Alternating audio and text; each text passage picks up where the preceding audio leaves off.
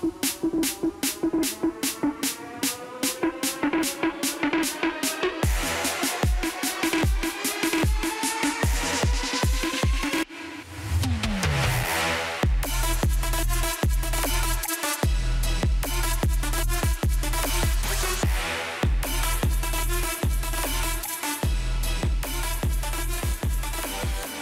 back to the Sports Max Zone.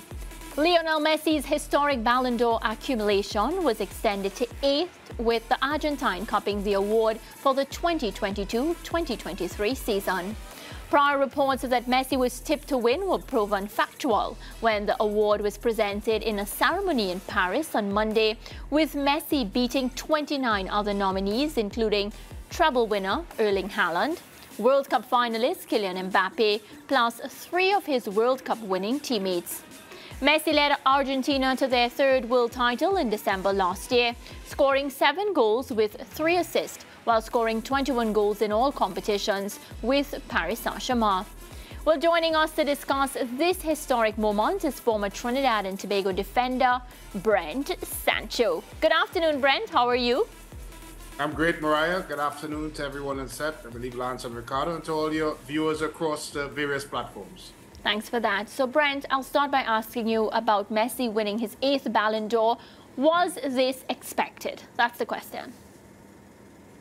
Nothing is expected when you come to Balon d'Or, because I'm going to use a word that we will have to use for most of this afternoon, and it's called subjective. This is a subjective test of human beings and their opinions on whether or not this is the greatest player for a season of football. The reason why I'm saying what I'm saying, the criteria behind a Balon d'Or is said, of course, throughout the season. And Messi's main body of work came at the World Cup. Do I have a problem with him winning? No, I don't. In fact, I'm fine with it. However, I think the problem with who is the winner comes down to the criteria to choose the winner. So I've said all of that to say, no problem, Messi wins, sentimental, shed a tear or two, maybe his last one. However, I think we have to look at this from what it is. It is a subjective trophy given every single year, and every year we will always have a debate as to others who probably should have won. Right, and of course, congratulations to Messi, but there has been this discussion where people felt as if the Balon d'Or was given to him this season mainly because of his accomplishment in the World Cup.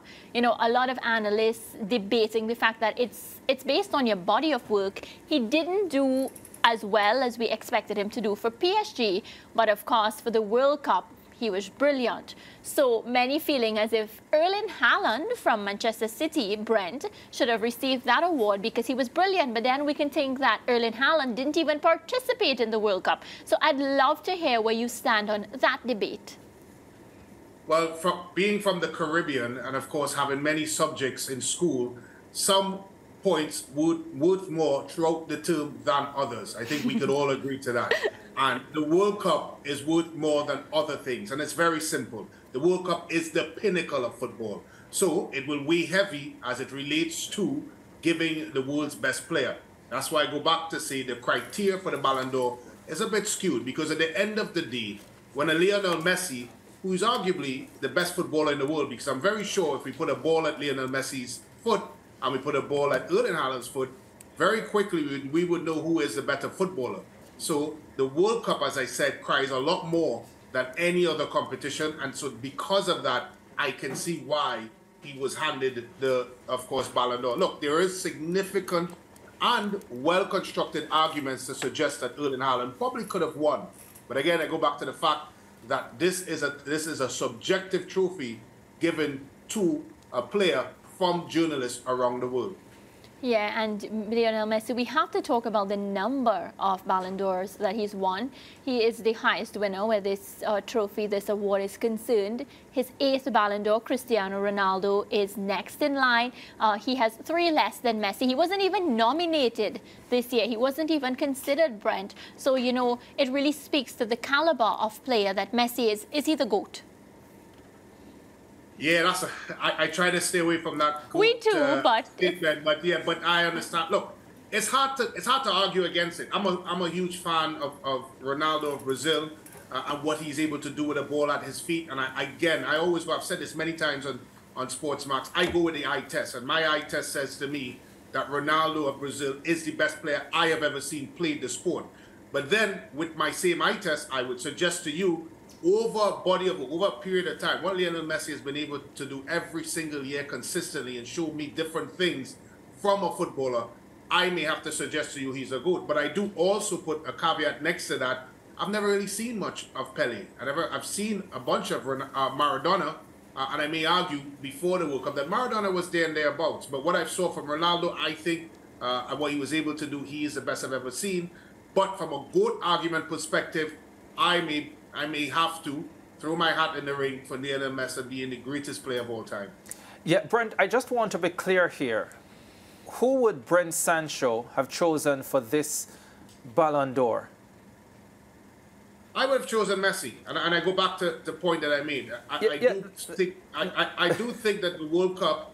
I do think that the World Cup weighs heavily, and I go back to the eye test. If I put a ball at Messi's feet and I put a ball on Haaland's feet, I would choose Lionel Messi every single day. And if you're asking me who is the best footballer in that year, I would say Lionel Messi. Yeah, I just wanted to be clear who you would have chosen. I understand you saying that, you know, it is a subjective decision and whatever the case might be. So know that we are clear on that one. And by the way, I completely agree with you. I would have chosen Messi as well. I am completely on the side of the argument that says the World Cup carries more weight than everything else that has happened in the rest of the year. So if for doing well in everything else, you get 1,000 points, and by the way, I'm a tennis man and I believe in that type of ranking system, then for doing what Messi did at the World Cup, you get 2,000 or 3,000 points, and that makes him the winner as far as I'm concerned. There are those, though, who are making the argument, and I want you to respond to this, that Erling Haaland should not be penalized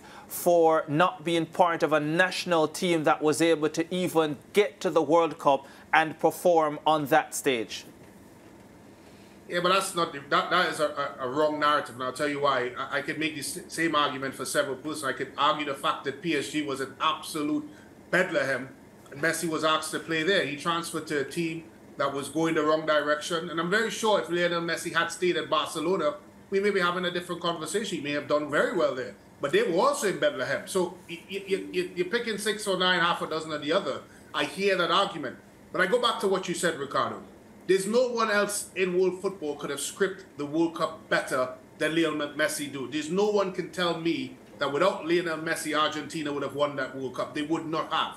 And for me, yes, he had a dire game against Saudi Arabia in the first game, but putting that aside, he took Argentina on his back and took them to the World Cup final and won it. The pressure he had going into it, the conversations about he's not good as Maradona because he hasn't won a World Cup, or he's not good as Pelé because he hasn't won a World Cup. He decimated all of that by putting in what I considered a GOAT-type performance to win a World Cup. Now, I'm saying this as a Brazilian fan, and it pains me, but it's a fact. That is exactly what happened. So it's very difficult to suggest otherwise. Look, I hear all the other arguments around who else should have won. But in a year where Lionel Messi finally gets over that hurdle to win a World Cup, you'd have to be absolutely crazy to give it to anyone else. It would go completely against the grain. And if you look at the Balon d'Or winners over the last 8 to 10 years, that is a conversation, the argument that everyone would have. And that's a fact, and that's why he's won it. Yeah, you know, Brent, it's astonishing to me how many Lionel Messi haters are around, and so many bad things have been said about Messi. But I think part of Messi's problem is that there's a general feeling that there has been favoritism shown to him. Now, we place a lot of emphasis, as we have established, on what happens at the World Cup. In 2010, Andres Iniesta won the World Cup with Spain, and Messi was still the Balon d'Or. So I think part of the narrative coming from the Messi haters, if I may attach that label to them, is that there have been years when he should not have won and he won. And here's a 2010 representation that I can give you, that there was a World Cup winner, his Barcelona teammate, who had a splendid year, but somehow in 2010, Iniesta's World Cup triumph didn't translate into a Balon d'Or award. And I will throw the Lewandowski argument into that as well, Lance, and I would suggest that he should have won that year as well. But the point of the matter is, and the point that I'm making, the criteria for the Balon d'Or certainly does not hold through as to what it says. And because of that, I'm sticking with the guns of the fact that we are talking about a Lionel Messi that has arguably won his last ever World Cup in terms of being able to win another World Cup. I'm not sure if he'll partake in the others, of course, whether or not his longevity gives him that. And of course, being able to do it in the manner that he did. I think all of those. And now people would argue, well, that is a sentimental push towards it, and that has something to do more with inner feelings. And again, I go back to my original argument. It's subjective. So yes, I do agree with you, Lance, that Iniesta maybe should have won in that year, and I will even throw in Lewandowski on top of that. But this particular year that we're talking about, the way Lionel Messi has won it, is very, very difficult to have a counter-argument against that. You would have matching arguments, but a counter-argument, I don't think so. Yeah, and we have to remember his extra time goal in the final that helped them win on an afternoon when Mbappe scored 3 times, and Messi's impact on the final was, I want to say unbelievable, but I can't because it's Lionel Messi. But we have to remember the final and what he did in the final. That's indelibly printed in my mind. Yeah, and look, at the end of the day, it's the main reason why he's won. There's no other argument around it other than the kind of World Cup he's won. Because he's come in after so many failures at the World Cup level. He's failed. And there's no doubt about it. He's gone. He went hiding in 1 or 2. He got to finals, didn't play particularly well with Argentina. And here he is now, arguably his last opportunity to win a World Cup. He comes up with that type of performance. And I would add as well, Lance, behind the type of domestic season that many were saying he had, in terms of very poor. There was talks about rift in the dressing room and all sorts of things. Of course, his release from Barcelona to PSG played out in public, and all those sorts of situations. There is no one in world football would have said to me, Lionel Messi is going to go on and dominate the World Cup, have a massive finals, and win the World Cup for Argentina. No one would have said that because of the lead up to it. So yes, I think when you put all of that into play, the argument for Lionel Messi winning the Balon d'Or is quite a solid one. Yeah, well, again, you actually said, Brent, no one would have said that, but Mariah did. I did. I don't go trying to make bets with Mariah because somehow she comes up with all the right results. So I stay far, I stay clear of her. So everyone else besides Mariah. He really never bets. He never bets on me or bets my money. No, he never. Always win, Mariah. Thank you. But it was that type of situation. Look, as I said, Lance, Mariah, and Ricardo, I hear the other arguments. They're fine. But it doesn't counter the Lionel Messi argument. I've seen many discuss it and talk about it. But what I've looked at is what he's been able to do at the highest pinnacle. Yes, Haaland is not in the World Cup, but that's the pinnacle. That is what it's there. The reason why we don't talk about Georgie Best being the greatest player to ever play this sport, because he's never played in a World Cup. And that's one of the arguments that he's had against him.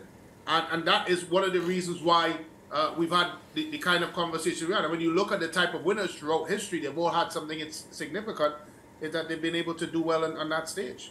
Yeah. Well, Brent, you know, there was also a bit of history for the Caribbean on the women's side. We had the Reggae Girls captain, Khadija Bonny-Shaw. She was among the nominees for the Balon d'Or Femini Award, which was eventually won by FC Barcelona's Aitana Bonmati. So, Brent, even though she didn't win, this is a great achievement for the 26-year-old. Oh, it's a remarkable achievement, and what she's been able to do throughout a career for Jamaica. I mean, remember her playing from the very inception. Before, of course, the different recruits coming in. She cried the flag for Jamaica for many, many years, and then her move to Manchester City. Some thought it was maybe a step too far for her. Still being able to cement and do well from that perspective. And more importantly, more significantly, Mariah, a young lady that was really groomed, birthed, and developed on the island. I think that is significant because we talk so much about development of young players in the Caribbean islands, the deficiencies that we have, of course, as it relates to the development of a player and the necessity for them to move overseas as quickly as possible so they can be developed. But here comes someone that is nominated, that was solely developing the island. That is a tremendous achievement, not just to her, but for the coaches and the well-wishers and the people behind her in Jamaica for her to, of course, make that accomplishment. Yeah, and she plays for Manchester City. The winner, Aitana Bonmati. She plays for Barcelona. So Khadija Bonny-Shaw, despite coming from the Caribbean, has really represented at the highest level. And I won't be surprised, Brent, if she cups the award in the coming years. Yeah, I won't be surprised as well. I mean, many may feel that obviously, you know, playing for Jamaica, where she may not have an opportunity to possibly win a World Cup, might be one of the stumbling blocks. But I think the mere fact that it's a program that keeps building once, of course, the players stay on the field, then I think she does have a chance. You know, she's a talented individual. There's no doubt in what she's able to do. And there's nothing that should stop her from doing that and progressing moving forward. And I would add to the fact that there are other young players in Haiti, etc., that are following a similar trend upwards. And if given the opportunity, could start placing themselves in that sort of environment. And I do wish at some point that within the Caribbean, that all of us in the Caribbean start understanding and respecting the fact that if we put a little bit of support, help, funding towards the development of footballers, young athletes, etc., we can achieve more. And we've seen it that with obviously Usain Bolt, Brian Lara's, etc., but we don't do enough. We are very quick to point the finger at the poor administration and poor this, but it needs one thing's in common, the right sort of investment and the right people around the investment to develop young talent. Well, exactly what you said, Brent. I want to thank you so much for stopping by on the Sportsmax Zone. We'll talk to you again very soon. No problem, guys. Have a great one. Brent Sancho there. He's our Sportsmax analyst. He's a former TNT international. He's former sports minister. A lot going on there for Brent. Let's take a break.